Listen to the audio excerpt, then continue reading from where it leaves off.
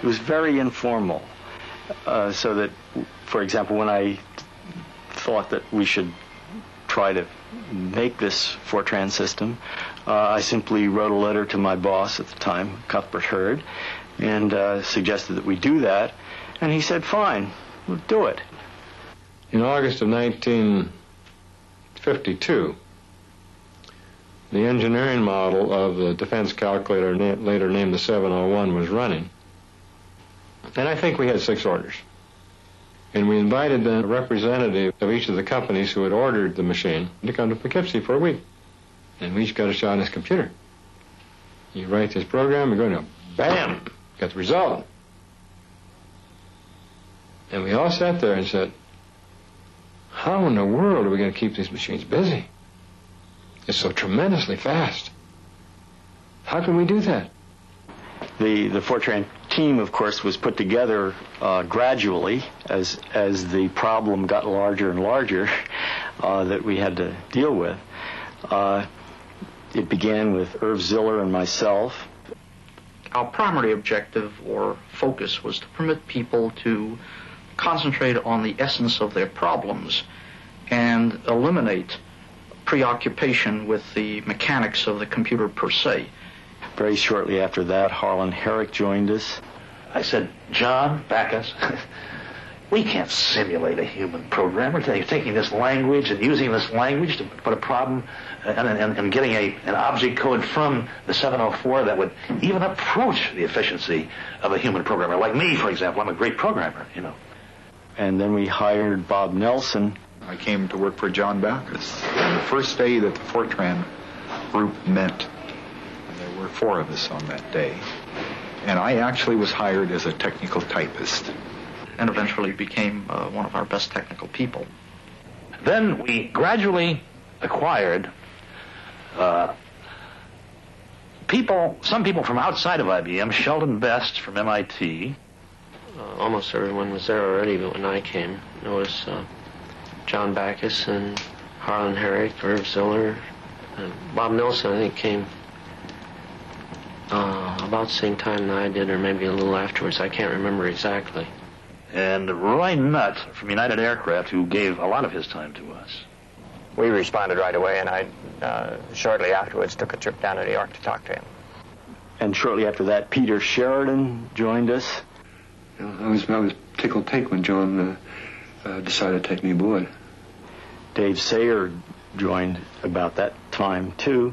I joined IBM in 1955, and I joined as a mathematician. Lois Heipt came. Just after I graduated from college as a math major, but knew nothing about computers, except they existed. Dick Goldberg, a mathematician who joined us about midway. Well, it was very exciting. It was completely outside of my experience. I mean, I had been in academic life, before that, and I never had done that kind of crash thing, but there was like all things that are out of the ordinary. I mean, there was a lot of excitement. But these were very unusual people. Some of them were extremely unusual, and it was a kind of almost like a matter of fate that they came to join us, because they had certain abilities that if without them, we probably would never have been able to do what we did. And in the background was the skepticism, the entrenchment of many of the people who did programming in this way at that time, what was called hand-to-hand combat with the machine. So we had to discover all the technology that we needed ourselves. we'd come to work. There was an elevator that worked very slowly, and as soon as Irv and I, or Peter and I, got on the elevator man, Lou, would look at us and says, "Oh, there they are. Bring the men in the white coat." The white coats, as though we were sort of irregular IBMers. We lived in a room where we all had desks, no dividers. And the desks were butted up against one another. It was a quaint little place, very pleasant. We were all in each other's pockets. We worked as a kind of small family.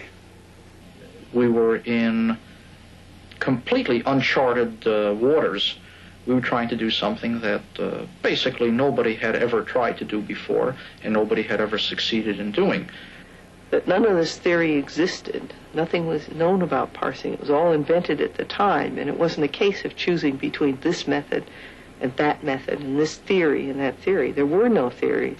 You were engaging in something that was not an everyday activity, something that was not a humdrum thing.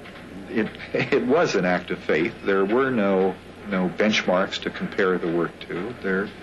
There was only the group of us working together and seeing what each other was doing and having faith in ourselves.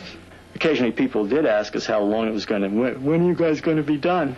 And we would always say 6 months. Come back in 6 months. We honestly felt all the time that we were going to be done 6 months from now, but it turned out to be 3 years. John was really more of a leader of that effort than he cares to admit. We spent a lot of time talking together, and perhaps that helped to motivate us all. In some way that I don't know, he managed to keep a little pool of silence that the group could work in for long enough to carry out what it needed to do. What kept us going, I think, was the challenge of the problems, the feeling that we were going to succeed, and the feeling that what we would succeed in doing was more than completing a project, but doing something that would fundamentally advance the state of the art.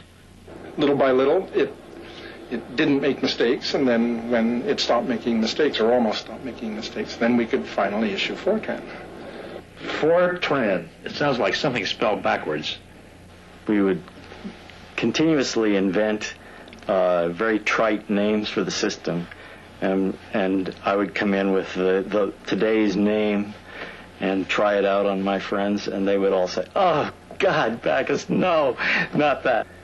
And one day he came in and he says, "I've got it. Formula translation? Fortran." And I went, ugh.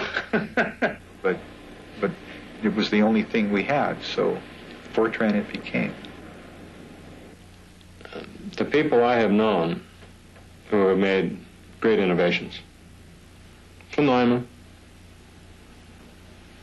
Nobel Prize winners I've known, others, John Bacchus, they have to be able to think tops down and bottoms up.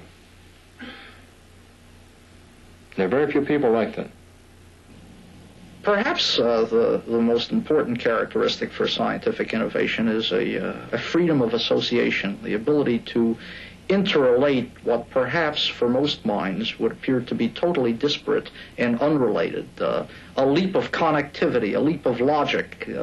To ask a new question that hasn't been asked before, that brings out an aspect of the subject that is unnoticed. A lack of inhibition, an ability to throw out the feelings that you can't do it and let yourself really become free inside. I don't know, people are very different. I myself, am very slow and like to go very deeply and in great detail into things.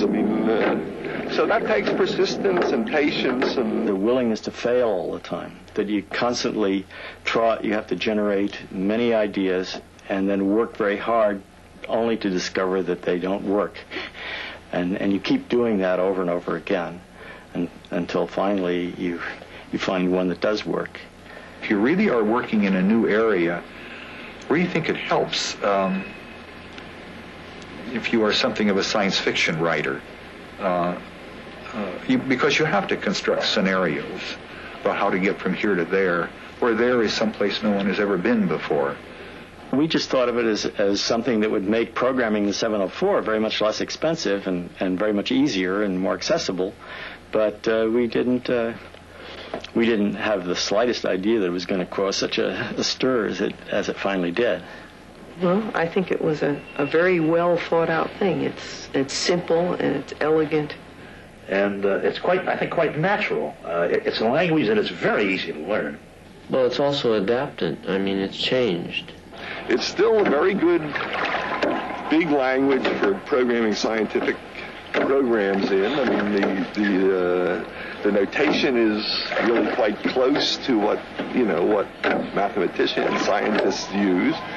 And furthermore, it produces good programs. I mean, I certainly could never have foreseen how it would have affected my life, but it has affected my life now very deeply. First of all, I'm thankful and proud. Of course, we'd all be crazy if we weren't proud of it. It's not everybody that starts out their working life with such a absolutely marvelous project. The really remarkable achievement that my friends made in producing the compiler is not well understood by the computer world in general. They set out to produce a compiler that would produce the most optimized programs possible. And they did this in such a superlative way by a remarkable group effort that this compiler produced the most optimized programs for the next 20 years.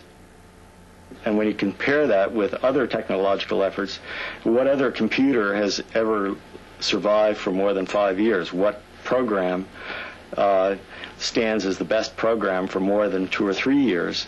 One can hardly think of any technological effort that stands as the best work in its field for more than a few years, and this one stood for 20.